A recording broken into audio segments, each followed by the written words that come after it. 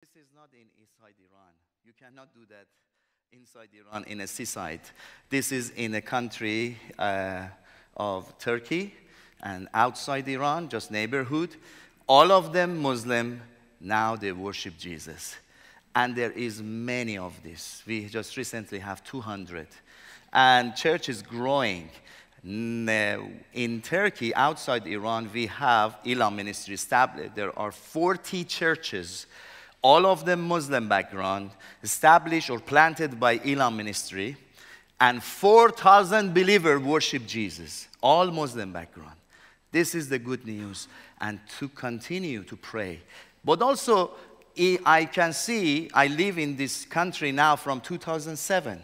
God brought me here. And now we are 2017, 10 years. And I just, as my feet touched the land here in UK, God spoke to me. He said, Great Britain is a great opportunity for great commission. Here is a mission field. Great Britain took the gospel to many nations. Now, you don't need to go to many nations, even to the Middle East, because Middle East are here. North of Africa, all the Muslims are here. You just need to come out of your home. Across the street, you see all the Muslim faces. Just pray and worship Jesus and then share gospel. Today, I want to share with you how to be a witness to a desperate soul in a divine appointment. As we heard in our reading, Acts chapter 10, there was a certain man, Italian, cappuccino, espresso, called Cornelius. He was not Christian. He was not Jewish. He will love God. And there are many Cornelius people in this town, or city, or still town, big town, in Bournemouth and around. These people are people that they worship some kind of God, but it's not true God, like Buddhism, like Hinduism or Muslims. There are sincere people like Mr. Cornelius, as we read, you heard in chapter 10. He was also generous giver to poor people. And his family and himself, they were God-fearing people and devoted. Regularly, they were worshiping some kind of God. And we have people, Muslims, they are like that. They're all Muslim, are not ISIS, okay? Are not Al-Qaeda, radical. There are many that they love God, but like me, they don't know how. They don't know what is the true God. And this is our responsibility. God is looking for these people. As we see in this story, the angel of God came and encountered this man. And what did he say? It is interesting in this story that the angel of God, in verse 3, you see, he came, he didn't share gospel with Cornelius. What he has done, he just pointed to a Christian disciple of Jesus was called Peter. Go and find Peter. That's a message for us. Sometimes people say, God, come and visit people and bring them to Christ. No, because God, the angel of God came because God wants to use you and me to share gospel, to be witness.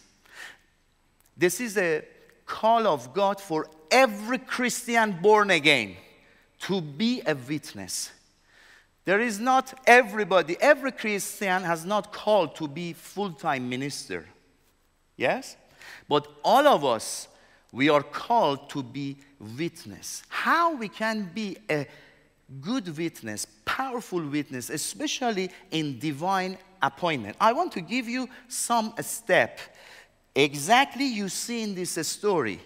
The Holy Spirit through Luke allowed us to have this scripture to know how God is working. This is the application for the church to be witness.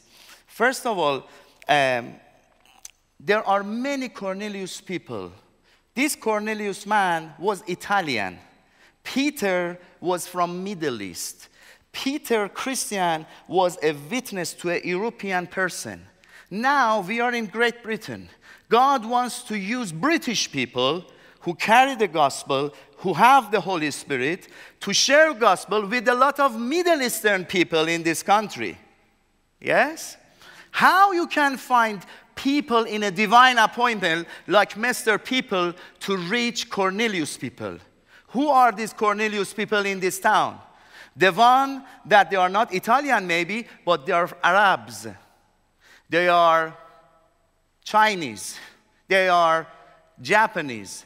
They are Iranians, Afghans, Turks, Kurd. They are everywhere here in this town. I lived here and I know. And let's say others, Pakistani. Okay? And they are sincere. They are worshiping some kind of God, which is not true God. How we can be like Peter? I want to share 5 steps for you that is help us to find ourselves in divine appointment with desperate soul, that they are ready. You just need to share, and they will come to the knowledge of the Lord, as Cornelius and whole his family came to the Lord. And they were filled with the Holy Spirit, and praise God for that. The first step, as we see in the life of Peter, he was a fisherman. The first step is having a life fully surrendering to Jesus Christ, which means that Jesus Christ is our first priority, not other things, not our job, not our school, not our even family. Putting Jesus first, our relationship, and also doing his will, not our will. Sometimes we call Jesus Christ is my Lord, but it doesn't seem we are Lord. We do our own stuff. Having surrendering life, totally obedience to Jesus, because we taste his love. As a Muslim, I never taste love of Allah. When I came to Jesus, I taste his love. I said, Jesus, I want to sacrifice my life for you. Anything you want to do with me and use me to save many people. And praise God, when you do that prayer, then he said, 1 year later, he came to me, and also confirming with my pastors, he revealed to me that I have to stop my medical job and even not to become a surgeon and leave all medical job, position, finance, everything. Is not easy, yeah? But by his grace, I said yes to Jesus. I loved my medical job. I was successful in that work. And you know, medical work is a service to people, and you can be a good witness. But his way is not our way. Are we willing to totally surrender our life to Jesus? That's the first step, to find yourself in divine appointment for witnessing to people such as Cornelius. Peter was a fisherman. Jesus said, I want to make you fisher of souls. And he obeyed. Of course, he had some problem. 3 times he denied, but grace of Jesus embraced him, because it was out of his weakness. Maybe some people here, you had some falling or backslide. Jesus' bosom is open for you. Just come to him. He will restore you as he restored Peter, and how Peter was a great witness there. The second step to find yourself in divine appointment to witness here in this town is having a relationship in prayer and Word of God daily, which you will find in verse 9. You know, Peter was in Joppa. He went there to raise a dead, a girl dead, and he rose the dead. Then he was waiting there in Simon's house, the tanner, in Joppa. Actually, that city was beside, in a seaside, by the sea. It's like Bournemouth. Hallelujah. You are in sea. And sometimes we have to be careful, not our attention become just on sea and seaside. But even in beach, we can have a divine appointment to share gospel. The summer is approaching, anywhere we can be a witness for Jesus Christ. And Master Peter was at the sea. It was that city. But in verse 9, you see, about noon, the following day, as they were on their journey and approaching the city, Peter went up to the roof and prayed. He became hungry. You see, prayer life, how is our prayer life? I mean, devotion. Having prayer and meditating on God's word, which is relationship. We need to be careful that our devotion not become a religion, because I am coming from religion, and I saw sometimes Christian become religion like Muslim, you know.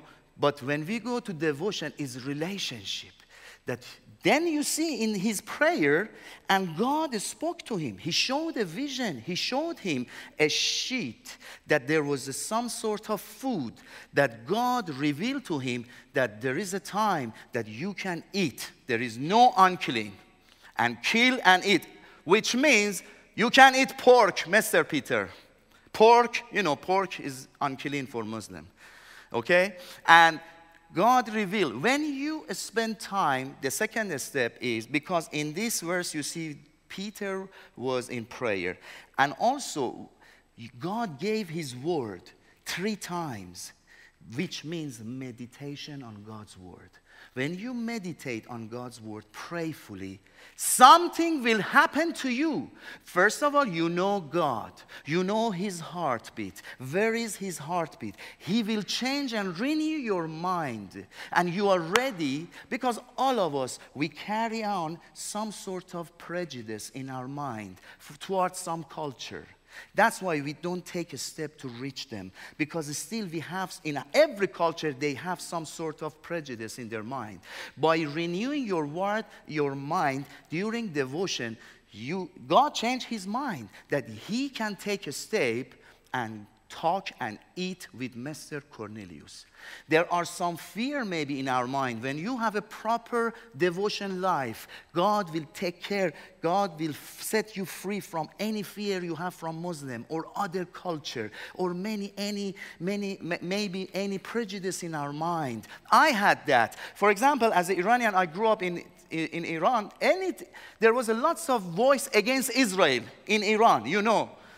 And in my mind, I was negative about Israel. When I came to the Lord, meditating God's word, God changed my mind. I love Israel. I love everybody. And I pray for them. They need to find salvation in Yeshua HaMashiach. Amen? And then the third step is open to the Holy Spirit and listen to him. You have Holy Spirit inside you. You are the temple of God. Just imagine God, the third person of God is in you. And then in verse 15, you see here,